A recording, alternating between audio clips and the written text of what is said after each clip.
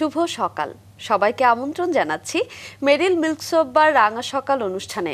দর্শক, আমরা চাই আপনাদের প্রত্যেকটা দিন সুন্দর হোক, কারণ সুন্দর করার জন্য আমরা চলে আসি এমন মানুষদের সাথে আড্ডা দেই যাদের কাছ থেকে অনেক কিছু শেখার আছে, জানার আছে। দর্শক, আজও এমন মানুষ রয়েছে, আশা করছি পুরোটা সময় জুড়ে আমাদের সঙ্গেই থাকবেন। সঙ্গে থাকছি আমরা দুজন, আমি জিয়ন এবং সেই সাথে রয়েছে আমি রুম্মান। দর্শক শুভ সকাল।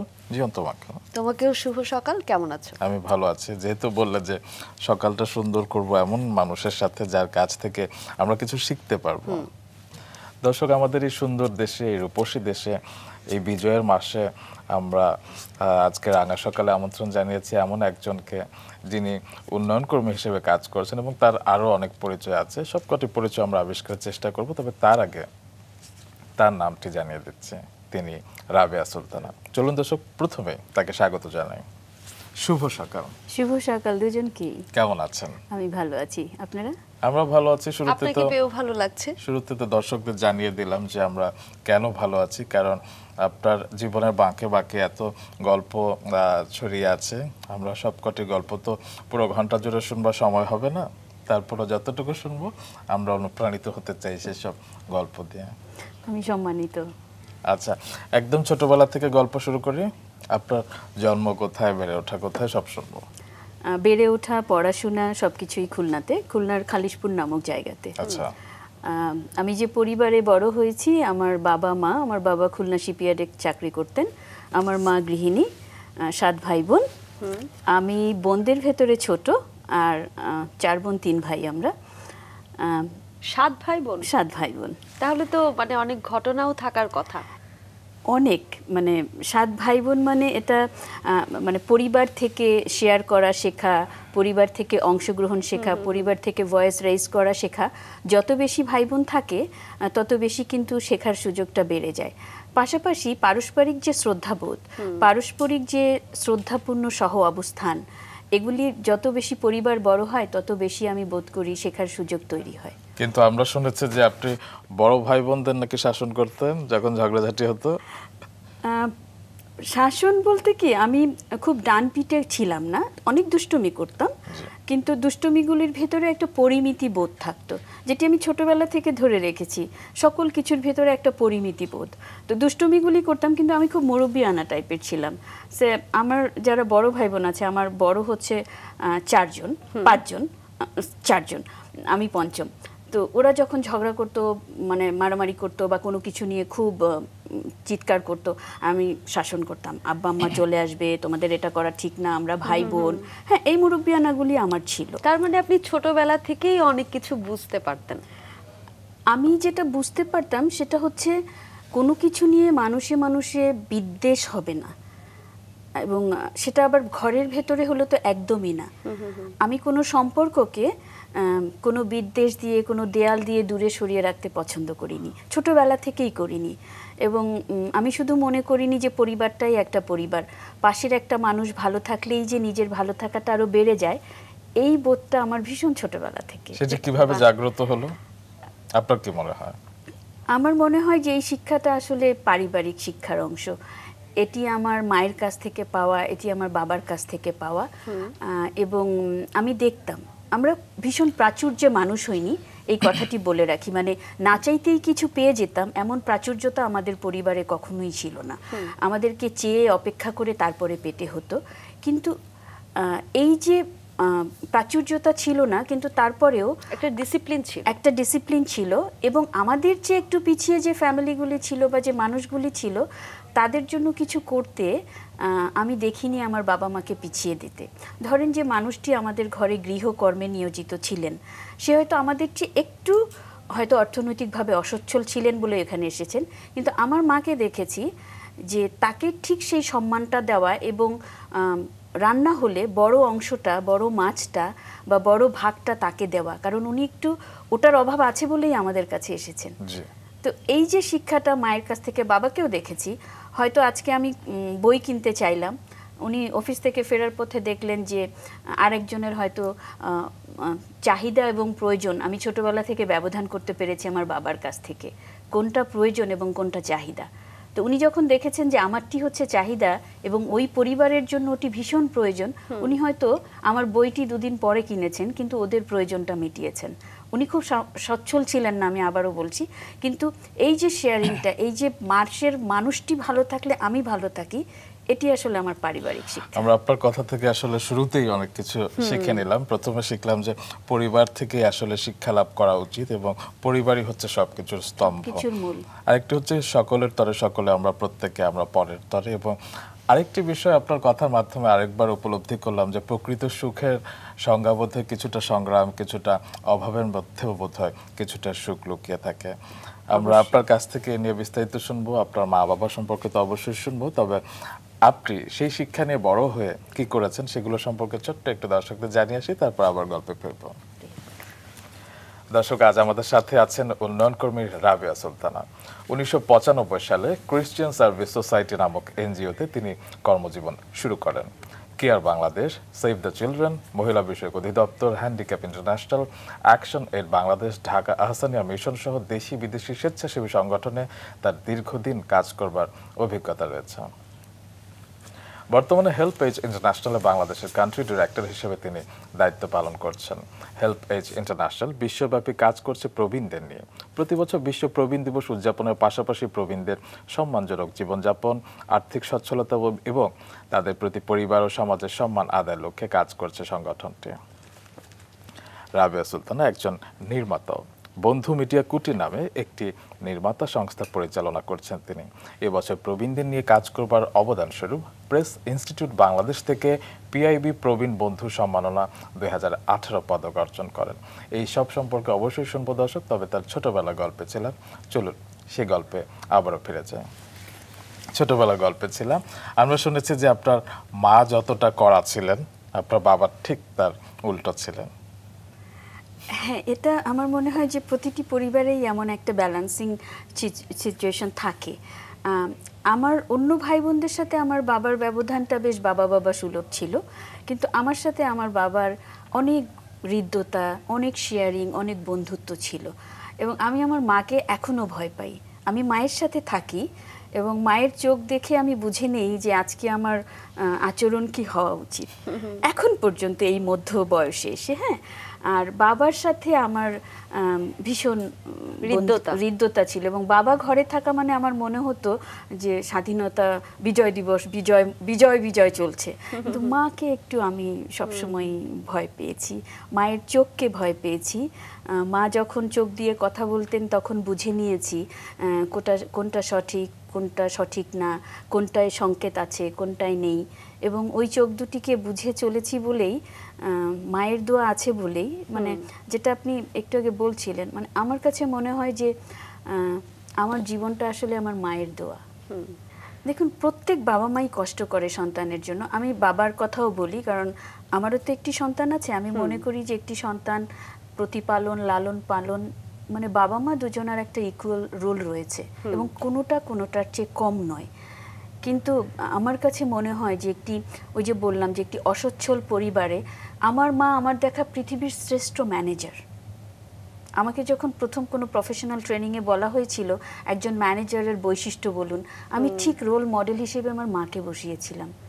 কারণ আমার বাবা বেতনটা পেয়ে এসে তার কাছে হয়তো টাকাটা দিয়ে দিতেন, তারপরে উনি আর কিছু দেখতেন না। কিন্তু এতগুলি ভাই বোনের পড়াশোনা, এতগুলি ভাই বোনের চাহিদা মেটানো, একটি পরিবারকে নিয়ে যাওয়া, গুছিয়ে নিয়ে যাওয়া, এবং শুধু তো টাকা দিয়েই সংসার হয় না। ওখানে লাইফ স্কিলস থাকে, ওখানে মোরাল এডুকেশন থাকে, ওখানে ইথিক্যাল ম্যাটার থাকে। এই যে সঠিকভাবে পরিচালনা করা, ডু অ্যান্ড ডোন্ট শেখানো, চাহিদা এবং প্রয়োজনের সাথে ব্যালেন্স করে সন্তানদেরকে লালন করা, আমি ওনার মতো দক্ষ ব্যবস্থাপক এখন পর্যন্ত আমার সামনে কেউ আসেনি। বাহ, আপনার কাছ থেকে আপনার মা সম্পর্কে শুনতেও খুব ভালো লাগছে। আমার মনে হয় এতটা বুঝতে পারা সন্তান আসলে ভাগ্যের ব্যাপার। এবং আপনি পরিবারে যেটা বলছিলেন, আপনার কথা থেকে আমরা শুনতে যেটা বুঝতে পারছি যে ছোটবেলা থেকে আপনি অনেক কিছু বুঝতে পারতেন, বুঝতে শিখেছেন কোনটা ভালো কোনটা খারাপ, সেটাও একটা বিষয়। এমনিতে যদি আমরা জিজ্ঞাসা করি যে মানে পরিবারে ছোটবেলা থেকে একটা চাহিদা থাকে বা মা বাবারও ইচ্ছা থাকে যে সন্তান বড় হয়ে এটা হবে বা ওটা হবে, নিজেরও ইচ্ছা থাকে, আপনার কি ইচ্ছা ছিল? এটা খুব মজার প্রশ্ন। আমাদের বাসাটা খুলনার এমন একটি জায়গাতে ছিল, আমি শিশুবেলা থেকে দেখেছি যে মেয়েরা মোটরসাইকেল চালিয়ে জব করে।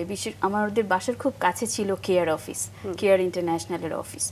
তো আমার না ভীষণ তাদেরকে মনে হতো যে অবারিত উন্মুক্ত জগতের নারী।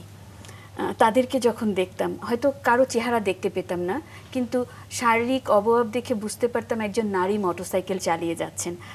তো যদি খুব না বলি তাহলে আজকে কেমন হয়ে যাবে।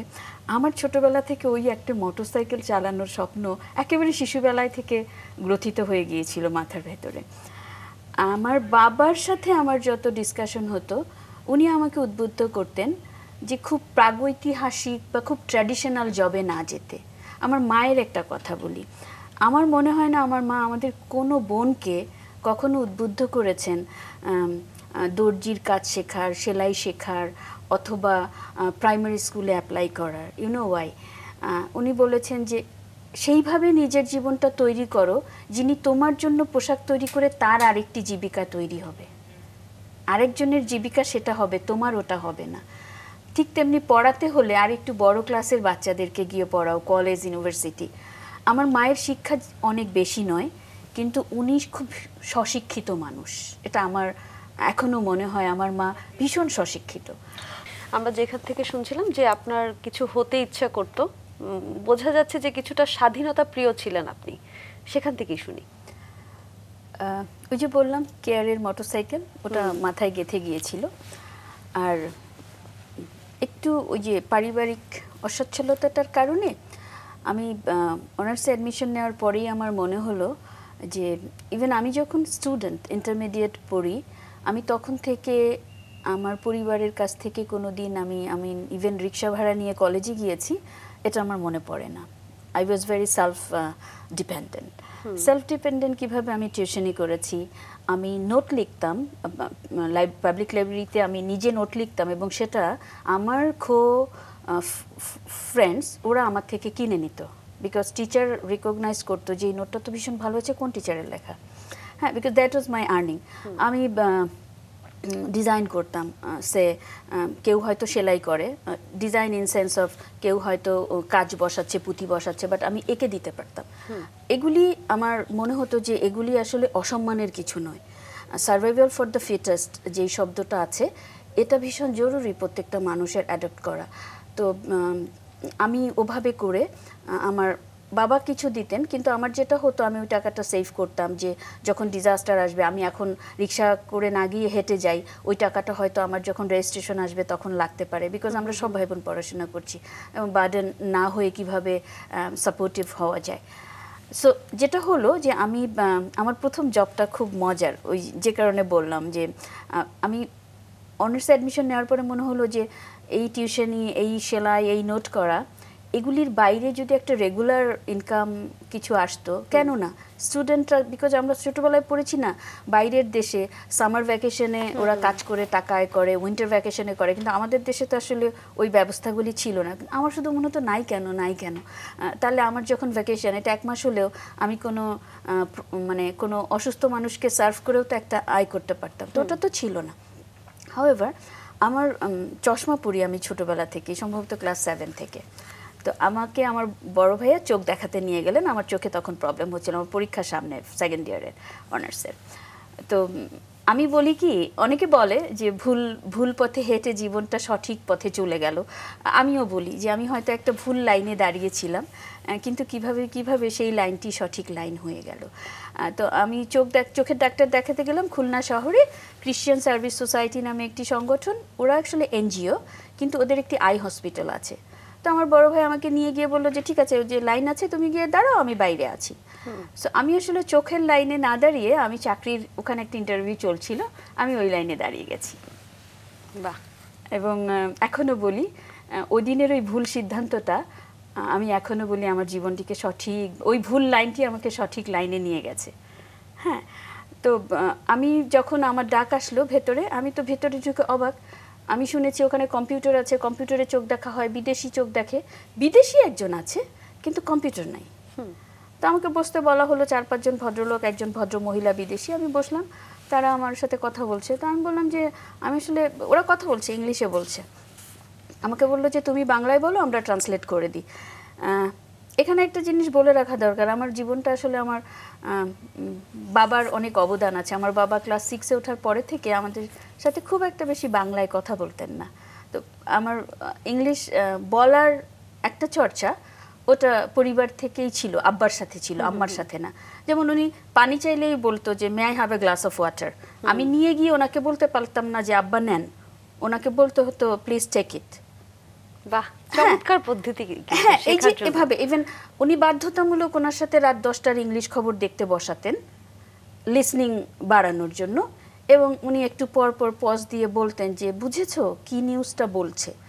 হ্যাঁ, তো এই যে একটা চর্চার ভেতরে ছিলাম, যে কারণে ওই ইন্টারভিউটা আমার জন্য খুব একটা কঠিন হয়নি, উতরে যাওয়াটা কঠিন হয়নি।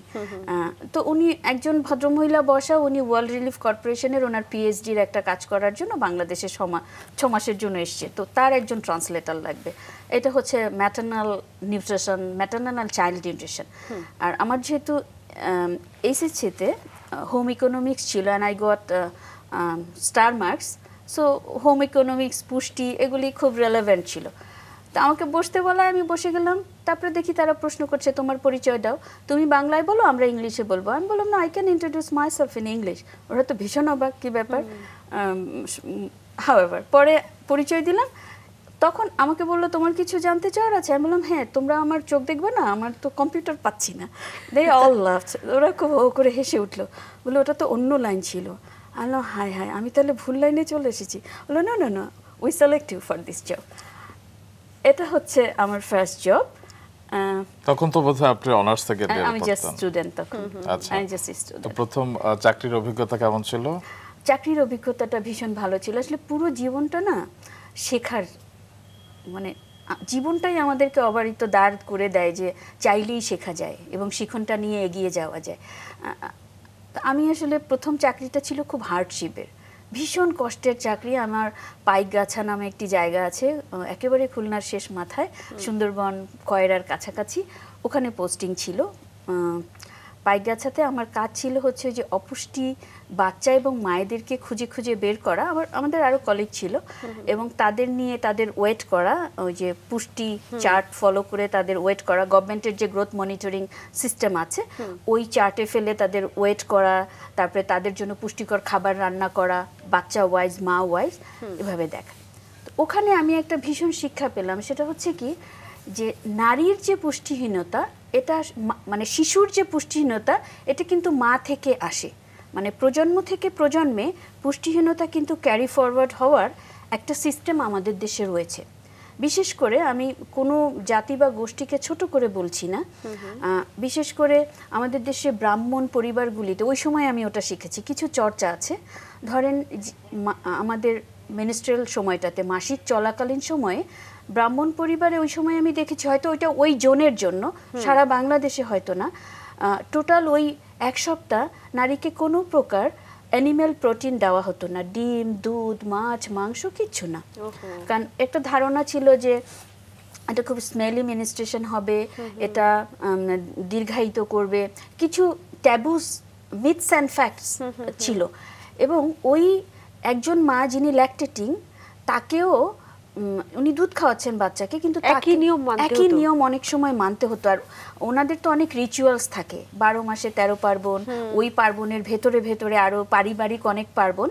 আমি দেখলাম যে নারীর পুষ্টিহীনতা, মায়ের পুষ্টিহীনতা কিভাবে বাচ্চাকে পরবর্তী জেনারেশনে চলে যায়, এটা আমি ভীষণ শিখলাম। আরেকটা শিখলাম যে এই যে পরিবারের রিচুয়ালসগুলি আসলে নারীকে শারীরিকভাবে অনেক দুর্বল করে রাখে। হ্যাঁ, যখন ওই পুষ্টির ক্যাম্পগুলি করতাম, মানে সকলের জন্য রান্না হতো, তখন ব্রাহ্মণ পরিবারের লোকজন এসে, না আমরা তো এই পাতে খেতে পারি না। আবার মুসলমানরা আসতেন, তারা এসে তাদের বাচ্চাদের নিয়ে খুব আনন্দ করে খেতেন, কারণ খুব দরিদ্র পরিবার, অপুষ্টি। কিন্তু মুসলিমদের দিক থেকে আবার একটা রেস্ট্রিকশন আসতো, যে যারা একটু লোয়ার ক্লাস হিন্দু, বিশেষ করে আমরা বলি অচ্ছুত বা ওই লোয়ার কাস্ট, বলতো যে না, ওই মুচি মেথর আছে, এই পাতে আমরা খেতে পারি না।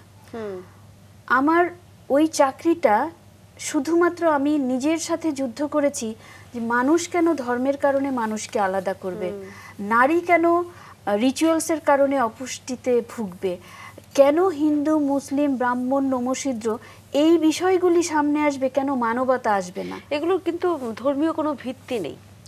এখন আমার কাছে সেই অ্যানালিসিস আছে যে কোনো ভিত্তি নেই, কিন্তু ওই সময়ে একজন অনার্স স্টুডেন্ট, নতুন জব এবং ওইগুলি দেখা, তখন আমার ভেতরে এটা খুব হেড করতো এবং আমার মনে হতো আমার জীবদ্দশায় আমি মানুষে মানুষে ভেদাভেদ করতে শিখবো না, আমার পরবর্তী প্রজন্মকে এই কাজটি আমি করতে শেখাবো না। মেরিল মিল্কসব বা রাঙা সকাল অনুষ্ঠানে 2 থেকে 7 বছর শিশুদেরকে জন্মদিনের শুভেচ্ছা জানানো হয়। আগ্রহী অভিভাবকগণ জন্মদিনের 7 দিন আগে শিশুর ছবি, নাম, যোগাযোগের ঠিকানা, জন্ম সনদের অনুলিপি ও ফোন নম্বর পাঠিয়ে দিন এই ঠিকানায়।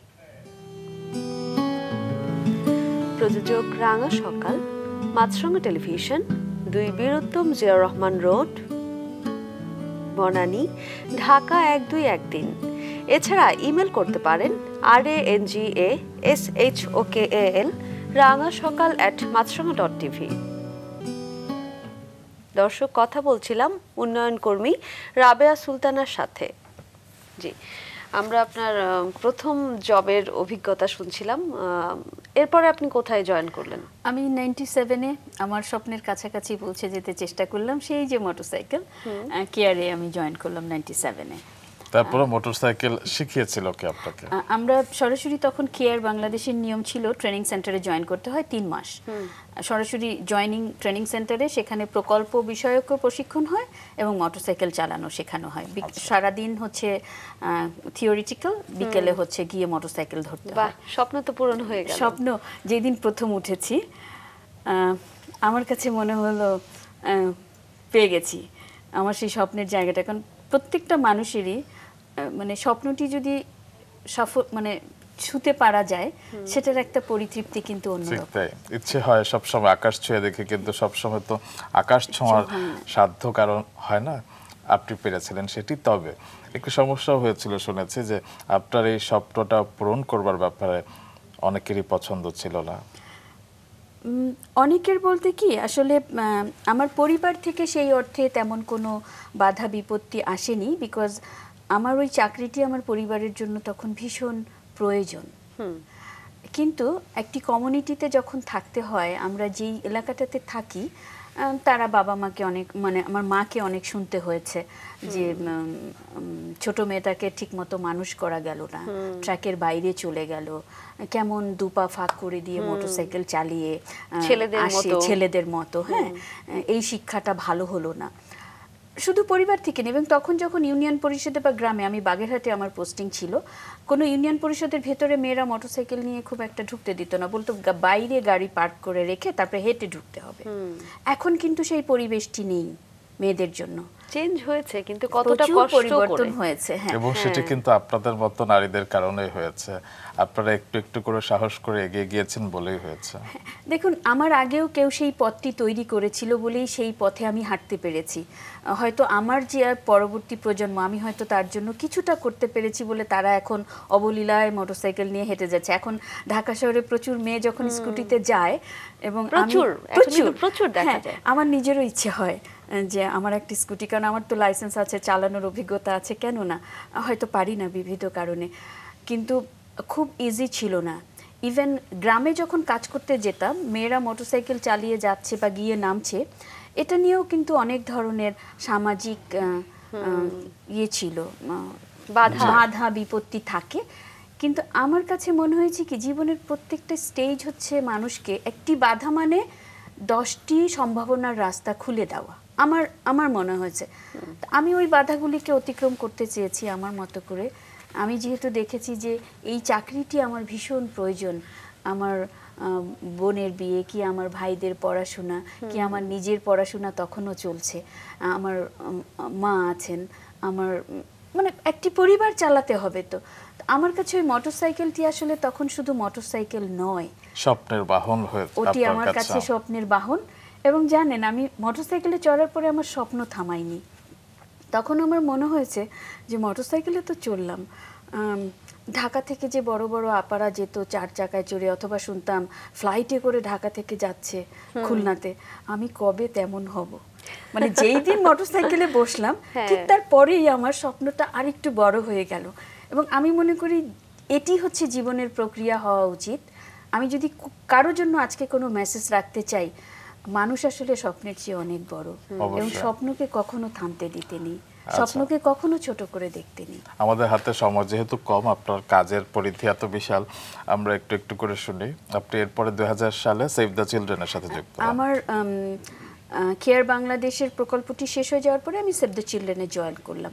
তবে কেয়ারের একটি শিখন আমি বলে নিই। আমার কাছে ওই সময় মনে হয়েছে যে পুরুষ কৃষককে আমরা কৃষক বলে স্বীকৃতি দেই, কিন্তু অলমোস্ট আমি দেখেছি 70% কাজ কিন্তু কৃষকের কাজ একজন নারী করেন, কিন্তু নারীর কিন্তু কৃষক হিসেবে বাংলাদেশে কোনো স্বীকৃতি নেই।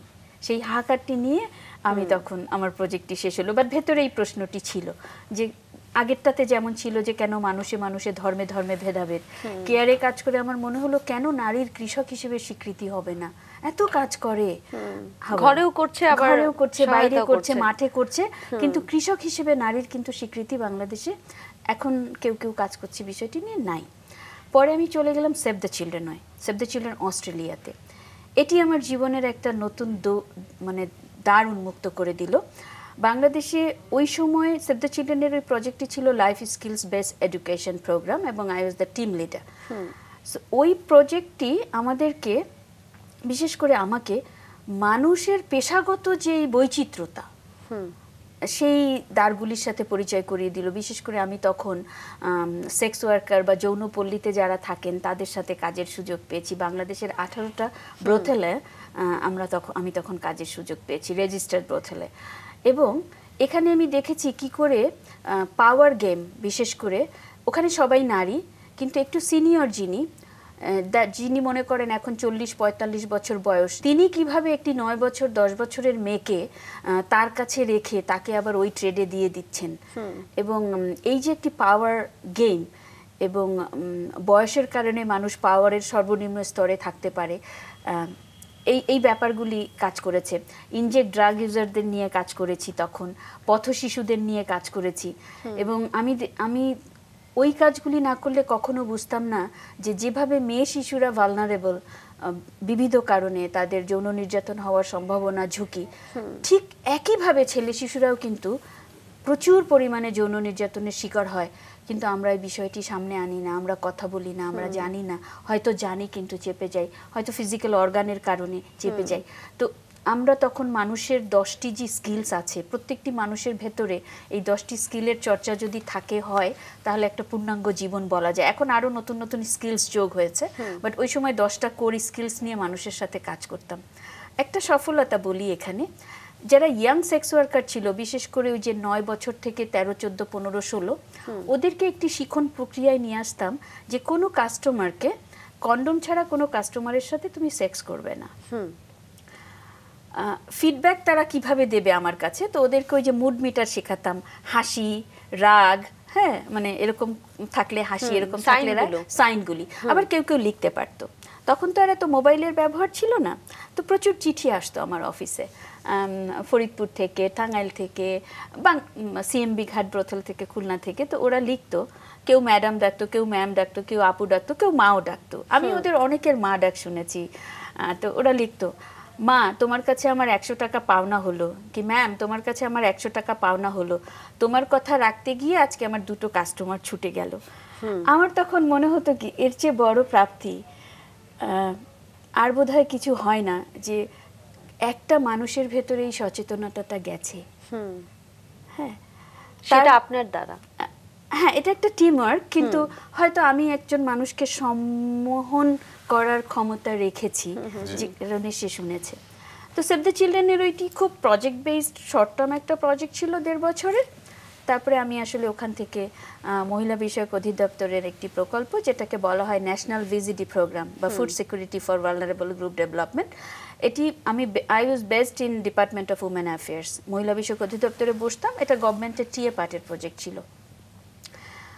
বাংলাদেশের আপনারা জানেন সরকার থেকে বিভিন্ন ধরনের সেফটি নেট প্রোগ্রাম চালানো হয় এবং যারা ভালনারেবল গ্রুপ মহিলা আছেন, বিশেষ করে নারী যারা একটু পিছিয়ে পড়া, স্বামী নাই, স্বামী পরিত্যক্ত, তাদেরকে ভিজিডি কার্ডের মাধ্যমে 30 কেজি গম, চাল এগুলি দেওয়া হতো। আমি যখন প্রথম একজন ভিজিডি নারীকে দেখলাম একটি ভিজিডি কার্ড নিয়ে সকাল থেকে দুপুরের কড়া রোদ পর্যন্ত অপেক্ষায় আছে ওই 30 কেজি গম পাওয়ার জন্য, আমি আসলে কি দেখলাম আমি বলতে পারি না। আমি ওই মুখটির দিকে তাকিয়ে ভাবলাম, এই যে চোখে ময়লা কোনায়, এই যে পানের পিক, এই যে বলিরেখা, এই জীবনটি একসময় কারো কাছে ভীষণ আকাঙ্ক্ষার ছিল।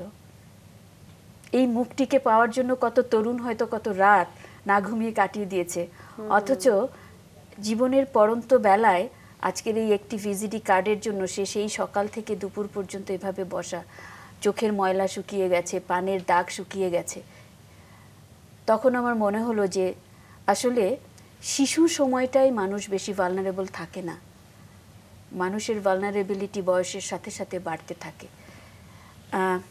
তখন অনেক সাহস ছিল আমার, এখন সাহসী কম সেটা বলবো না। আমি তখন উপজেলা পরিষদে, ইউনিয়ন পরিষদে চেয়ারম্যান মেম্বারদের সাথে প্রচুর ফাইট করতাম। ফাইট ইন আ সেন্স যে কেন 30 কেজি গম পাবে না, কেন তার গম 7-8 কেজি হয়ে যাবে, কেন 15 কেজি হয়ে যাবে, সে 30 কেজি পাবে। এমন অনেক গেছে যে আমি গিয়ে দাড়িপাল্লা চেপে ধরেছি, না এটা ইনজাস্টিস, এই নারীর দিকে তাকিয়ে দেখো, এ তোমার মা হতে পারতো, এ তোমার বোন হতে পারতো, এই 30 কেজি তার প্রাপ্য। এরকম অনেক সাহসী কাজ তখন করেছি। এইভাবে যদি আমরা ভাবি তাহলে কিন্তু সমাজটাই চেঞ্জ হয়ে যাওয়ার কথা। আমার মনে হয় কি এভাবে করে অনেক মানুষ ভাবে, সমাজের এই যে এত অগ্রগতি, বেশিরভাগ মানুষ খুব ভালো বলেই আমি বোধ করি এই অগ্রগতিটা। অনেকে ভাবে হয়তো আমি যেমন আগে হয়তো বলার সুযোগ পাইনি, ঠিক তেমনি অনেক আছেন প্রচার বিমুখ শ্রমিক। আমি খুব একটা প্রচার প্রসারে বিশ্বাসী নই, আমি প্রচার বিমুখতাই খুব পছন্দ করি। কিন্তু আপনার কথা শুনে মনে হচ্ছে যে আপনি শুধু কাজ করেননি, অনুভব করেছেন প্রত্যেকটা বিষয়। আমি এখান থেকে নিয়েছি কাজগুলিকে, আমি আমার কাজকে শ্রদ্ধা করেছি, আমি ভালোবেসেছি, আমি এনজয় করেছি। কেউ যদি ক্যারিয়ারে সফল হতে চায়, আমি বোধ করি এই 3টি জিনিস থাকা ভীষণ দরকার: নিজের কাজটিকে শ্রদ্ধা করা, এনজয় করা এবং ভালোবাসা। এবং শ্রদ্ধা, ভালোবাসা এই দুটোর মাঝখানে কাজটাকে এনজয় করতে জানতে হবে। হ্যাঁ, আরেকটি বিষয় আপনি খুব সুন্দর করে বলেন, আপনার কথা আপনি হৃদয়ঙ্গম করে বলেন বলেই হয়তো সম্মোহনী শক্তিটা আসলে আপনার ক্ষেত্রে কাজ করে খুব বেশি। খুব ভালো লাগছে শুনতে। আচ্ছা, এরপর আপনি হ্যান্ডিক্যাপ ইন্টারন্যাশনালে কাজ করেছেন। ওই প্রজেক্টটিও শেষ হয়ে গেল 2006-এর ডিসেম্বরে শেষ হয়ে যাওয়ার কথা ছিল। আমি 2006-এর ডিসেম্বরে আমি হ্যান্ডিক্যাপ ইন্টারন্যাশনালে প্রতিবন্ধিতা বিষয়ক একটি সংগঠন, খুবই স্পেশালাইজড একটি অর্গানাইজেশন, আমি তখন ওখানে জয়েন করি বাংলাদেশের হেড হিসেবে। পজিশনটা ছিল projects coordinator, but it was basically the second position of the organisation. তখন আমি এসে দেখলাম যে ওই যে ভিজিডি কার্ডের নারীকে দেখেছি, ওই যে আগে পথশিশুকে দেখেছি, এ তো ভাই আরেক ভিন্ন জগতে। আমার প্রত্যেকটি চাকরি আমাকে জীবনমুখী শিক্ষা দিয়েছে। মানে প্রতিবন্ধীর কারণে এটা তো একটা হিউম্যান ডাইভার্সিটি না? আপনি দেখুন এই যে ফ্লাওয়ার বুকেটা, এতগুলি রং আছে বলেই কিন্তু এটা সৌন্দর্য। তো মানুষের ভেতরেও আমরা এত ডাইভার্সিফাইড বলেই কিন্তু মানব জগৎটা এত সুন্দর। প্রতিবন্ধী মানুষ আছে বলেই আমরা যারা অপ্রতিবন্ধী আমরা খুব প্রিভিলেজড ভাবি আমাদেরকে। আমরা এবার একটু বর্তমান সময়ে চলে আসি। আপনি বর্তমানে হেল্পএজ ইন্টারন্যাশনাল বাংলাদেশে কাজ করছেন কান্ট্রি ডিরেক্টর হিসেবে। এখানের কার্যক্রমগুলো কি আপনার কাছ থেকে শুনি? এখানে কার্যক্রমটা হচ্ছে একেবারে 60 বছর 60 ইয়ার্স প্লাস যে জনগোষ্ঠী প্রবীণ, বাংলাদেশের প্রবীণ উন্নয়ন নীতিমালা 2013 অনুসারে 60 বছরের ঊর্ধ্বে যারা আছে তারা সবাই প্রবীণ। সেই জনগোষ্ঠী নিয়ে কাজ করি। তাদের নিয়ে যে কাজটা করি সেটা 1 নম্বর হচ্ছে প্রত্যেকটি প্রবীণ যেন বলতে পারেন যে আমার যে ইনকামটি প্রয়োজন আমার সেই ইনকামটি আছে, তার মানে তার জীবন জীবিকা নিয়ে কাজ করি। বয়স হওয়ার কারণে উনি যেন জব থেকে ঝরে না যান বা ওনার যেন কর্ম যে সক্ষমতা সেই জায়গাটি ঝরে না যায়, সেই কাজটি করি। 2 নম্বর হচ্ছে প্রবীণের সক্ষমতা বৃদ্ধিতে কাজ করি, যেন বাংলাদেশ তো একটি দুর্যোগ প্রবণ দেশ, দুর্যোগে যেন প্রবীণ মানুষকে কেউ ভালনারেবল হিসেবে না দেখায়। প্রবীণই কিন্তু দুর্যোগে সবচেয়ে বড় রিসোর্স, বিকজ তার জীবনে সে যত দুর্যোগ মোকাবেলা করেছে আপনি আমি কিন্তু ততটা করিনি। এই কারণে প্রবীণ মানুষের সক্ষমতাকে কাজে লাগিয়ে দুর্যোগ মোকাবেলায় আমরা কাজ করছি। 3 নম্বর হচ্ছে যে এই প্রবীণ মানুষের পক্ষে ভয়েস রেইজ করতে হয়। শিশুর জন্য যেমন কেউ কথা বলে, তেমনি প্রবীণের জন্য আমরা কিছু নবীন বন্ধু তৈরি করছি। যেমন প্রবীণের কথা শুধু প্রবীণ বলবে না, প্রবীণের কথা আপনার আমার মতো যারা মধ্য বয়সে আছে বা আরও যারা তরুণ আছে তারা বলবে। একটা ইন্টারজেনারেশনাল বা আন্তঃপ্রজন্ম একটি সম্পর্ক তৈরি করে দেওয়া, এই কাজটি করছি। চতুর্থত প্রচুর অ্যাডভোকেসির কাজ করছি। বিশেষ করে এই মুহূর্তে একটি অ্যাডভোকেসি করছি সরকারের সাথে, সেটি হচ্ছে শুধু কেন সরকারি কর্মকর্তারা পেনশন পাবে, কেন আপনি আমরা যখন 60 বছরে পরিণত হব, আমরা কেন সরকার থেকে একটি বয়স্ক ভাতা পাবো না বা সিনিয়র সিটিজেন অ্যালাউন্স পাবো না, যেটাকে আমরা ইংলিশে বলি ইউনিভার্সাল সোশ্যাল পেনশন। সেই ইউনিভার্সাল সোশ্যাল পেনশন নিয়ে এই মুহূর্তে যেহেতু ইলেকশন সামনে, প্ল্যানিং কমিশনের সাথে ইলেকশন ম্যানিফেস্টোতে কাজ করা, পলিটিক্যাল পার্টিগুলির সাথে কাজ করা, এই কাজটি করছি ভীষণ ওতপ্রোতভাবে, ভালো উদ্যোগ, যেন আপনিও সেটার বেনিফিট পান আপনার লেটার রেইজে, এবং আমিও যেন সেই বেনিফিটটি পাই। এবং আমি অনুভব করেছি যে এই যে আপনি কাজ করছেন সেটির পেছনে আপনার ব্যক্তিগত কারণও আছে। আপনার মা এখন 74 বছর বয়স, এবং মায়ের কারণেই কি কিছুটা অনুভব করেন, আবেগটা কি খুব একটা বেশি সে কারণে? দেখুন, শিশুর চেয়ে প্রবীণের ভালনারেবিলিটিটা বেশি, যদিও উনি মেধায় সম্পদশালী। দেখুন, আমরা একটু মিডিয়ার দিকে যদি ছোট করে তাকাই, আমরা কিন্তু সবাই আমাদের এইজটাকে ঢেকে রাখতে চাই। 20 মিনিট টিভির বিজ্ঞাপন দেখেন আপনি, মিনিমাম 20% অ্যাড পাবেন অ্যান্টি এইজিং কালার হেয়ারের জন্য পাবেন, বলিরেখা ঢেকে দেওয়ার জন্য পাবেন। কিন্তু আমরা কেউ বলছি না এই যে একটি সাদা চুল, এই যে বলিরেখা, these are sign of my intellectuals. কিন্তু আমরা ওটাকে ঢাকার জন্য বিশ্বব্যাপী দেখেন কি পরিমাণ ইকোনমি দাঁড়িয়ে গেছে, কি পরিমাণ কমার্শিয়ালিজম দাঁড়িয়ে গেছে এই আপনার সাইন অফ ইন্টেলিজেন্সকে ঢাকার জন্য, সাইন অফ উইজডমকে ঢাকার জন্য। ঠিক আছে, মায়ের প্রসঙ্গে আসি। একজন মানুষ বয়সের সাথে সাথে যে অসহায় হয়ে যান এবং ভীষণ নিজের মতো করে গুটিয়ে যান, ভীষণ একা হয়ে যান, এটি আমি আসলে পরিবার থেকে শিখেছি। এবং এই যে একা হয়ে যাওয়া, এটি কিন্তু এইজ ডিমান্ড, এটি বয়সের একটি কারণে হচ্ছেন, এটি ডিমেনশিয়ার কারণে হচ্ছেন, এটি হচ্ছে তার আয় নাই বলে আমরা তাকে করছি। আয় নাই বলে কিন্তু আমরা বাবা মাকে যখন দেখবেন আয় থাকে না, তখনই কেমন যেন আগের মতো ইন্টারাকশন করি না, দাম দিই না। কিন্তু এই মানুষটির সারা জীবনের আয় কার পিছনে গেছে, কার কাছে গেছে? ধরুন আপনাকে প্রশ্ন করি, আপনার যদি সন্তান থাকে, আপনি সারাদিনে কতবার সন্তানের খোঁজ নেন? আর আপনি যার সন্তান তাকে কতবার সারাদিনে জানান যে আপনি নিরাপদ আছেন? তার কি ইচ্ছে করে না আপনার খোঁজ পেতে? একটু ঘুরিয়ে যদি দেখা, আমরা অনেকে বলি আমার বাবা মা আমার সাথে থাকেন, আমার শ্বশুর শাশুড়ি আমার সাথে থাকেন। আমি আজকে বিনয়ের সাথে, যারা এই অনুষ্ঠানটি দেখছে, আমি বলি যে একটু ঘুরিয়ে বলুন না আমি আমার মায়ের সাথে থাকি, আমার বাবা মার সাথে থাকি, শ্বশুর শাশুড়ির সাথে একসাথে থাকি। এই একটি শব্দ একজন প্রবীণ মানুষকে সক্ষমতার, এম্পাওয়ারমেন্টের, শ্রদ্ধাবোধের, মানবতাবোধের এবং মানবাধিকারের অনেক উচ্চে নিয়ে যেতে পারে, এবং সেই প্রবীণ তখন সংসারে কন্ট্রিবিউট করতে পারে। কিন্তু আপনি যেই বলেন যে উনি আমার সাথে থাকেন, উনি তখন ভেবে নেন আমি তো আশ্রিতা, আমার তো এখানে বেশি কিছু বলার নেই। হাউএভার, আমার এখন যে কার্যক্রম, আমি মনে করি যে আমার ল্যাব রয়েছে আমার ঘরে, আমার মায়ের যে ডিজিজগুলি রয়েছে সেগুলি নিয়েই কিন্তু আমি এখন বাইরে অ্যাডভোকেসির কাজ করি। ঘরেই সবকিছু দেখতে পাচ্ছি, আমার ঘরেই সবকিছু দেখতে পারি। কেন একটু দূরত্ব তৈরি হচ্ছে, কেন ভাই বোন হয়তো একটু ঝগড়া করছি, কেন সম্পর্কগুলি যেভাবে সাবলীল যাওয়ার কথা যাচ্ছে না। কেন্দ্রবিন্দুতে হয়তো একজন প্রবীণ আছেন যিনি ভুলে যান, এখন কি করলেন 2 মিনিট পরে ভুলে যান, বা এবেলায় কি খেলেন আদৌ উনি মনে করতে পারলেন না সারাদিনে ওনাকে কেউ খেতে দিল কিনা। আমাদেরকে মনে রাখতে হবে এটি উনি ইচ্ছা করে করেন না, এটি ওনার এইজ, দিস ইজ এইজ। এটা যদি মাথায় রাখি তাহলে আমার মনে হয় যে পরিবারগুলি আসলে অনেক সুন্দর হতে পারে। আর প্রত্যেকটি পরিবারে প্রবীণ এখনও প্রচুর দিয়ে যান, নেন সবচেয়ে কম। আমাদের যে বাড়ন্ত শিশুগুলি আছে, তাদের, আমরা যারা ওয়ার্কিং লেডি আছি, আমরা সারাদিন বাইরে, এই শিশুগুলি কিন্তু তাদের আশ্রয়ে থাকছেন। আপনি অনেক টাকা বেতন দিয়েও এই আশ্রয়টি কিনতে পারবেন না। নিরাপদ আশ্রয়, এই যে নিরাপদ আশ্রয়, যেই শুধু নিরাপদ আশ্রয় না, যে শিক্ষাগুলি পাচ্ছে, যে শিক্ষাটি আপনি আমি দিতে পাচ্ছি না আমার সন্তানকে, কিন্তু আমি শিওর আমার সন্তান যে স্বশিক্ষাগুলি পাচ্ছে 100% আমার মা দিচ্ছেন তাকে। কিন্তু আমি কি তার বিনিময়ে তাকে কিছু দিচ্ছি? It's free of cost.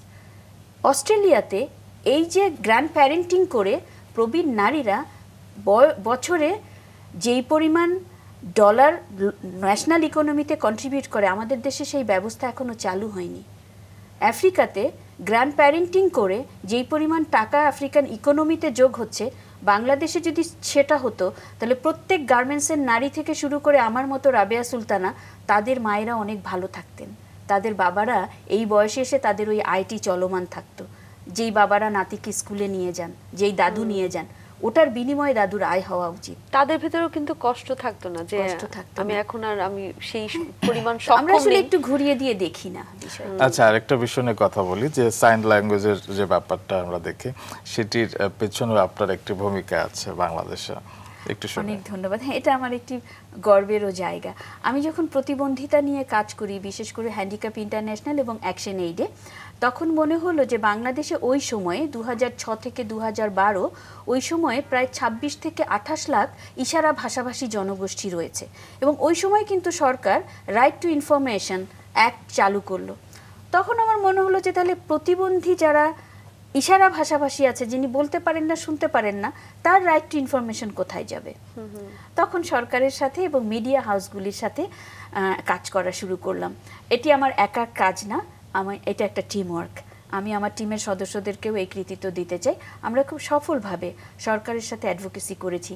এখন সরকারের প্রত্যেকটি প্রোগ্রামে দেখবেন ইশারা ভাষায় দোভাষী আছে, এবং কিছু কিছু চ্যানেল, বিশেষ করে দেশ টিভি, তাদের প্রথম দিন থেকেই কিন্তু ইশারা ভাষায় নিউজ দেয়। এবং আমি বিটিভিতে তো আছেই।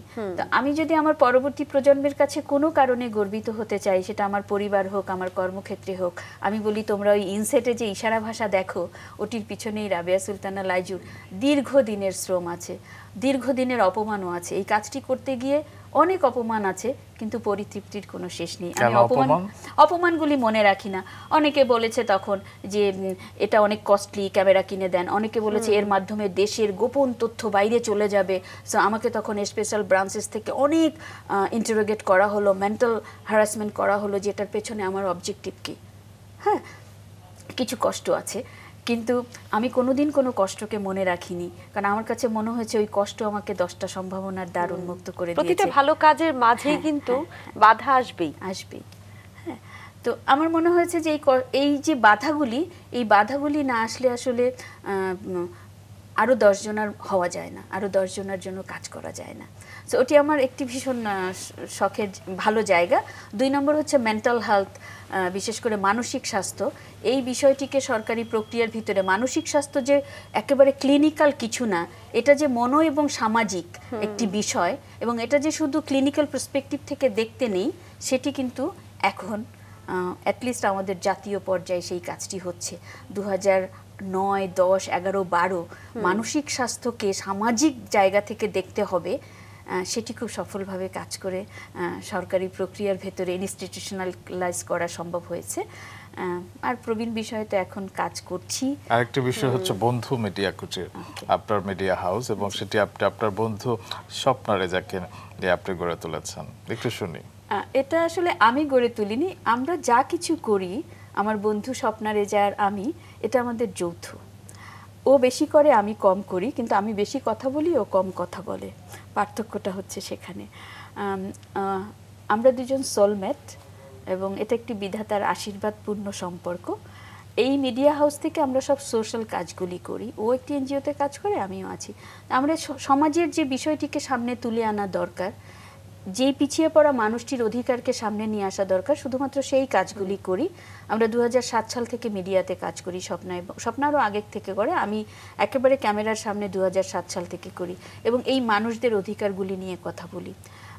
এই মুহূর্তে আমরা রেডিওতে ধারাবাহিক এপিসোড করছি, রেডিও 71-এ, এবং সেটি হচ্ছে প্রবীণ জনগোষ্ঠীর স্বাস্থ্য সুরক্ষা নিয়ে।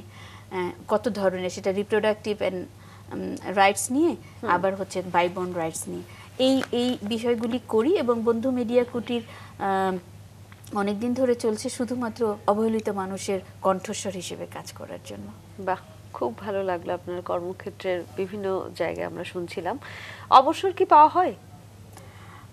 অবসর খুঁজে নিতে হয়, কারণ আমি মনে করি এটা আমার ডেস্কে লেখা আছে, প্রত্যেকটি নারীর প্রথম উচিত নিজেকে মানুষ ভাবা, দ্বিতীয়ত উচিত নিজের পেছনে কন্ট্রিবিউট করা, তার পার্সোনালিটি ডেভেলপমেন্টে কন্ট্রিবিউট করা। এটি আমার বিশ্বাস এবং আমি সেই কাজটি করি বলেই আমি অবসর খুঁজে নেই। সন্তানদের কথা একটু শুনি। একজনই তো সন্তান? আমার একটি সন্তান। আচ্ছা। ও জানুয়ারি থেকে 9-এ উঠে যাবে, এবছর জিএসসি পরীক্ষা দিল। আচ্ছা, এত কাজ করেছেন, কাজের বিনিময়ে আসলে আপনাকে তো আমাদের কিছুই আসলে দেওয়ার নেই, কারণ আপনি সমাজকে প্রতিনিয়ত দিয়ে যাচ্ছেন। তারপরও মাঝে মধ্যে আমরা অনেক কৃতি মানুষদের হাতে সম্মাননা দেখি, এবং আপনাকেও সম্মাননা দেওয়া হয়েছে প্রেস ইনস্টিটিউট অফ বাংলাদেশ থেকে, পিআইবি প্রবীণ বন্ধু সম্মাননা 2018 আপনি পেয়েছেন। আপনাকে কতটা অনুপ্রাণিত করেছে এই পুরস্কার? দেখুন, আমি কাজ করি মানুষের জন্য। আমি এই সম্মাননাটি নেওয়ার সময় বলেছিলাম, এই সম্মাননাটি আমাকে ভীত করছে, শঙ্কিত করছে। ভীত করছে এই কারণে যে এই সম্মাননা যদি আমাকে অহংবোধ সৃষ্টি করে দেয় আমার ভেতরে। শঙ্কিত করছে এই কারণে যে যেই কাজটি শুরু করেছি, এই সম্মাননাটি যদি বলে দেয় যে সম্মানিত হয়ে গেছে, আর কাজ করতে হবে না, এবং সেই কাজটি যেন থেমে না যায়। আর আমি একটু লজ্জিত হয়েছি এই পুরস্কারটি পেয়ে, কারণ আমি মনে করি ব্যক্তি রাবেয়া সুলতানা এমন একটি সম্মাননা ডিজার্ভ করে না। আমরা তা মনে করি না, আমরা মনে করি যে আপনারা সম্মাননার অনেক ঊর্ধ্বে। তারপর একটা আনুষ্ঠানিকতা থাকে, আমরা কৃতজ্ঞতা প্রকাশের জন্যই হয়তো এই সম্মাননাগুলো জানে, এবং সেই কারণে আজকেও আমরা আপনাকে এখানে আমন্ত্রণ জানিয়েছি, এবং আপনি আমাদেরকে পুরো ঘন্টা জুড়ে মুগ্ধ করেছেন আপনার জীবনের গল্পগুলো দিয়ে। অনেক অনেক ধন্যবাদ। আপনাদেরকেও ধন্যবাদ, মাছরাঙাকেও ধন্যবাদ, আর আজকে যারা শুনছেন তাদের সকলকে ধন্যবাদ।